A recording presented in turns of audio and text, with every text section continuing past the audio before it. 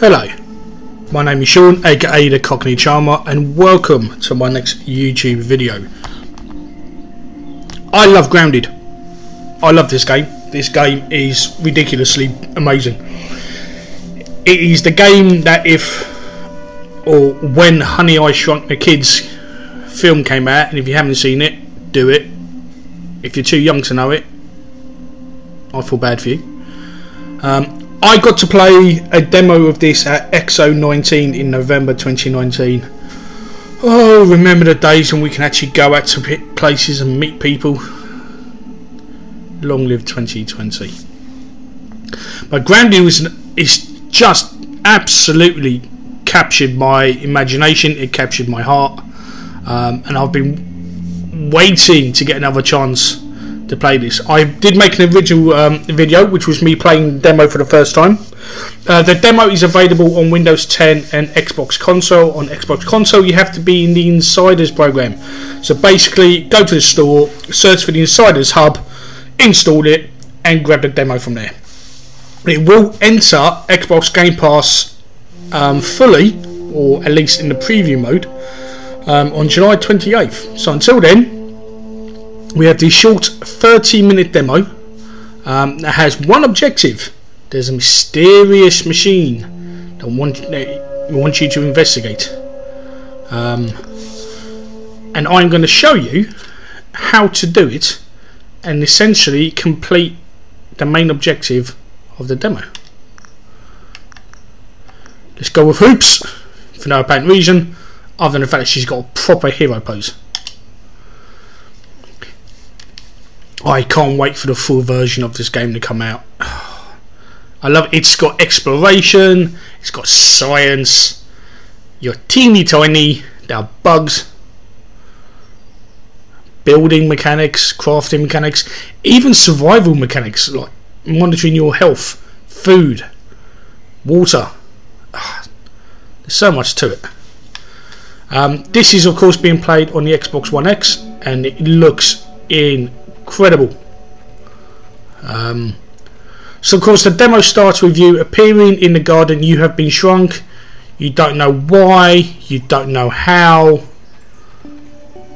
and I implore anyone to start this demo and not look up. Just for scale, that's a baseball. Just to give you some idea how small you are. Up the top you can see that there's a 30-minute timer on the demo.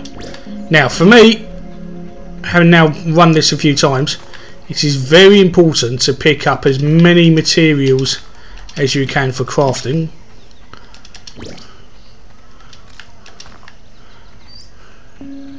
Because this initially it just saves a lot of time. So you want to pick up pebbles, you want to pick up plant fibre, you want to pick up the sprigs. These are everything that you can use to craft. For example, right now we can craft a spear, which you can block with, you can throw, you can stab and poke. Of course, what I love about the demo is that the demo guides you a little bit, but it doesn't guide you all the way. So a lot of this you kind of have to learn. So the first time I played the demo, which is what I recorded, was me just exploring, really having a look at the world, trying to figure out what to do. And of course I ran out of time, and I also picked a fight with a couple of spiders and lost, which wasn't great. But basically, if you jump into the demo and just start picking up what you can actually discover you can pick up, so pick up the plant fibres, the pebbles, the sprigs, the spear you already know how to craft. But if you notice, we have very little. There's not much. You can only do the pebble spear. So of course, once you manoeuvre a little bit more into the environment, you get your first little marker to go and be guided towards a field station. There seems to be quite a few of these set up in the garden, which you will uncover as you. I would imagine you will start uncovering a lot more. Why they're there, who knows?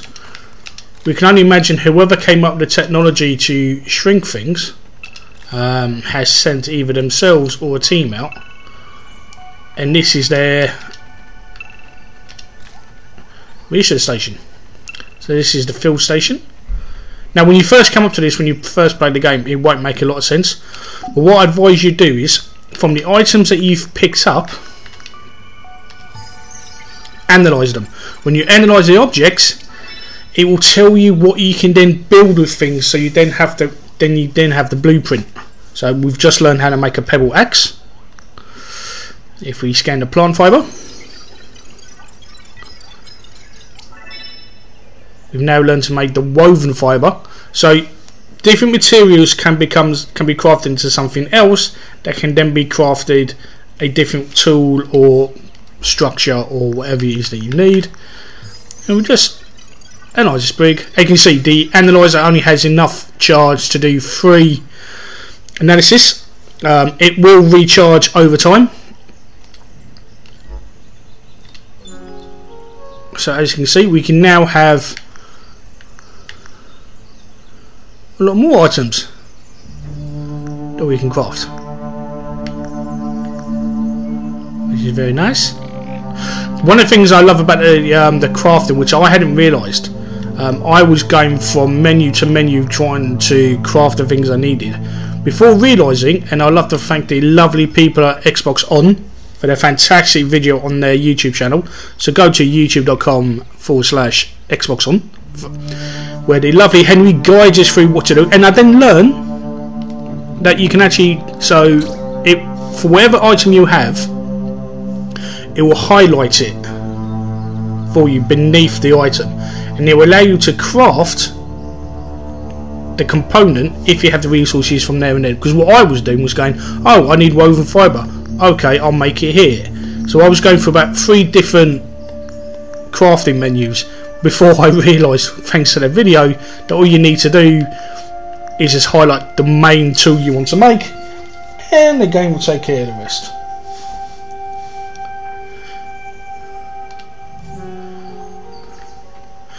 Now there's little tutorial guides that you can follow. So basically it will show you how to find food, how to find drink. Ants, I love ants, they are awesome.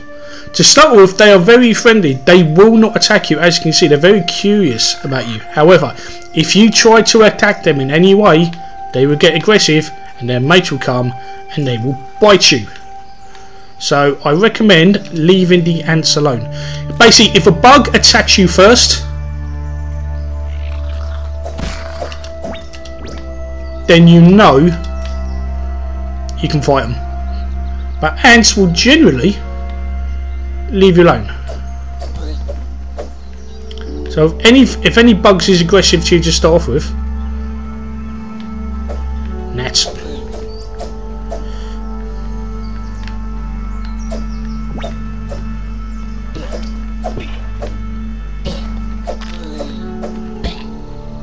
Gnats are annoying. It just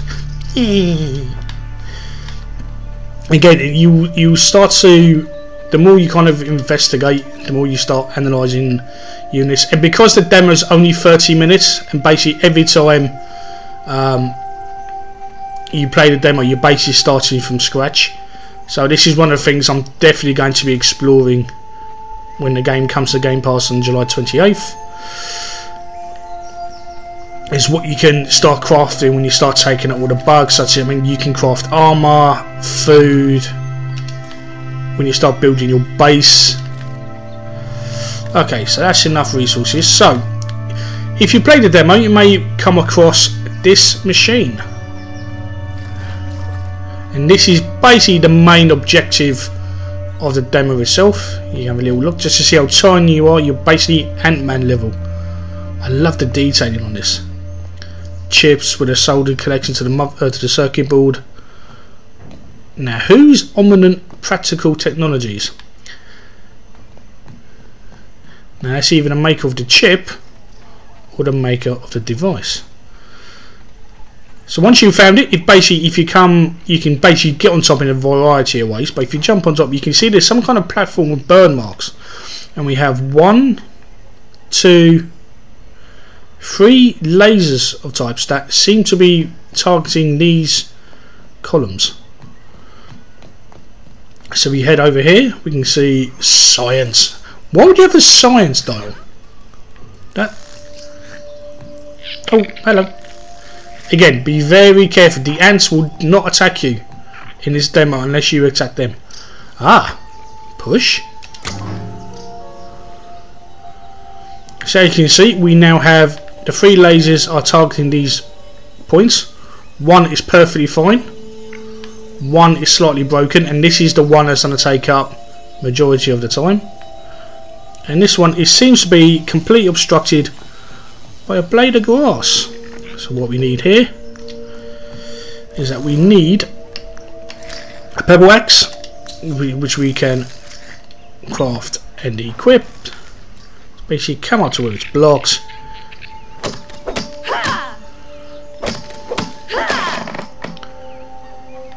Chop it down so we have a clean connection, but now we have to sort out why this is so broken.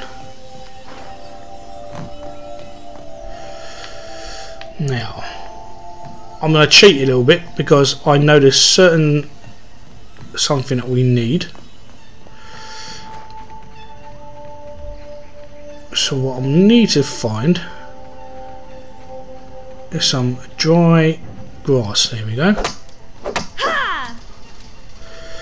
Now this was something I didn't do the first couple of times I played this, but what we really want is a torch.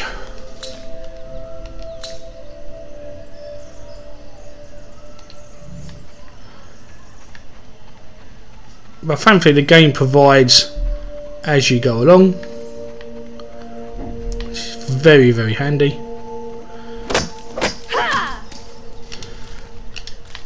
I love the fact that they've not they've made the crafting simple enough to do, but it's still intelligent in the elements that you need to do the crafting,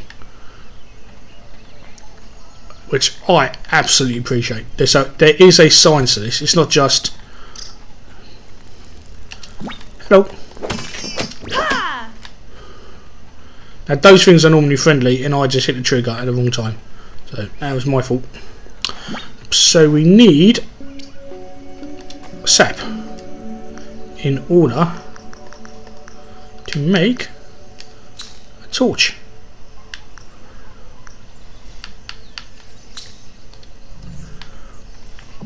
Now I will show you why I'm not crafting a hammer straight away. So again, if you get if you get lost, you get a bit confused, all you have to do is look up and you can pretty much see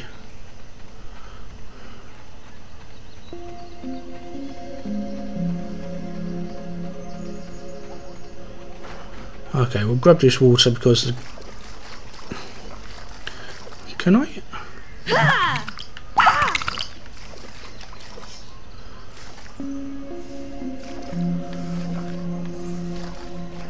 Ah, that wasn't what I was expecting to happen. Because I just noticed my first gauge. If you look in the bottom left hand corner,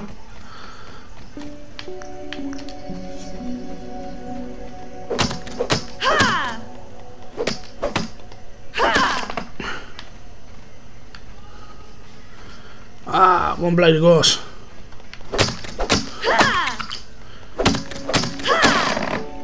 Here we go. Clean water. Right.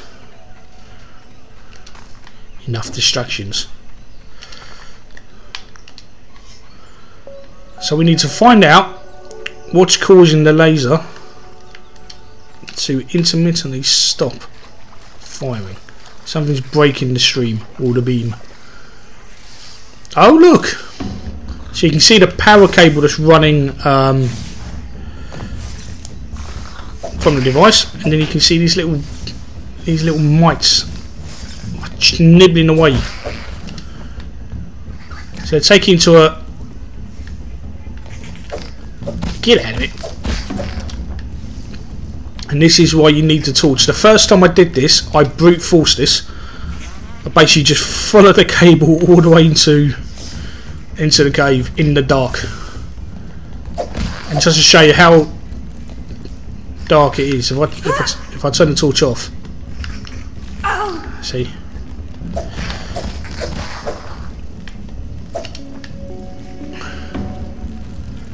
so yeah, I'll recommend crafting a torch before you come down here. It's also just a good idea just to basically craft all the basic stuff you can, so you've always got it with you. So the axe, torch, spears,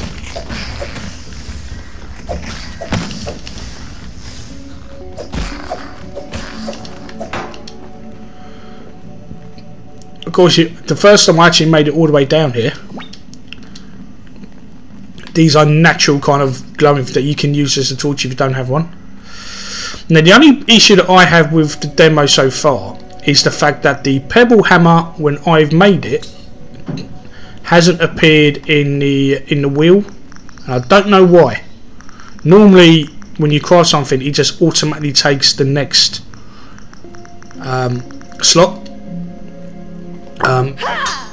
but for me, for some strange reason, I craft the hammer and it doesn't. So I find the best way to do it is, especially for this bit, is to make sure you have the elements, components needed to craft it, and then once you get down here, craft the hammer.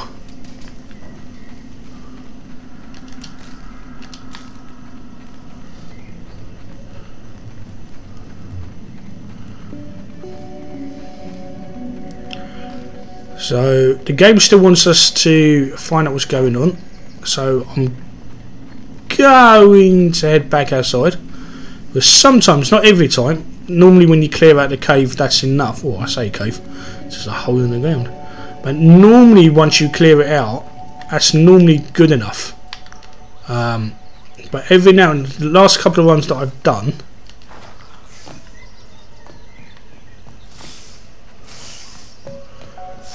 there he is. There's one last little bugger hiding up the top.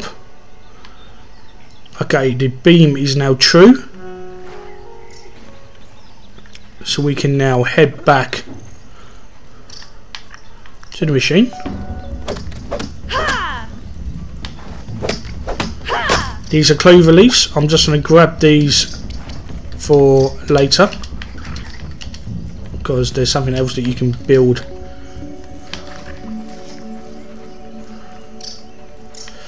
Of course, it's always worth minding, have a look at every tool has a purple kind of health bar. That shows you how much to wear and tear before you either have to repair or make another one.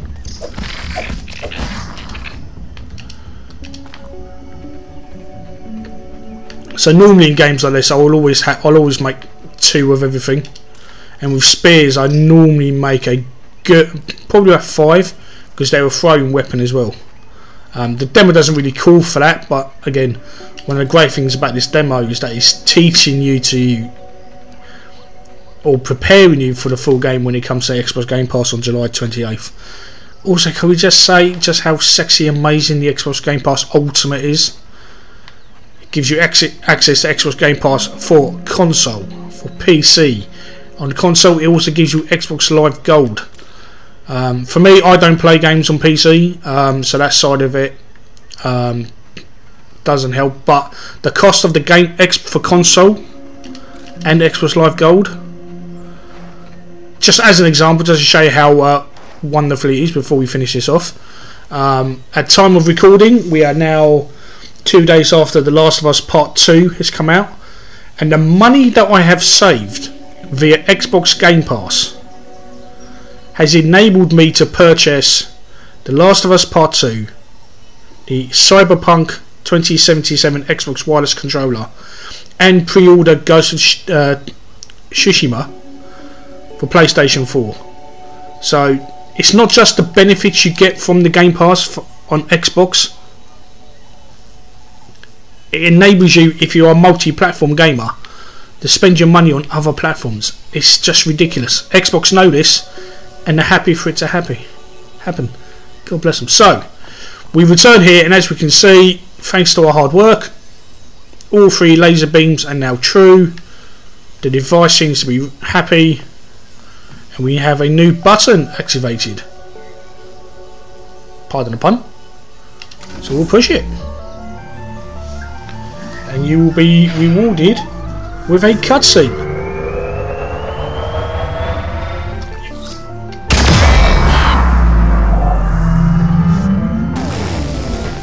Now, I have my own theory about this.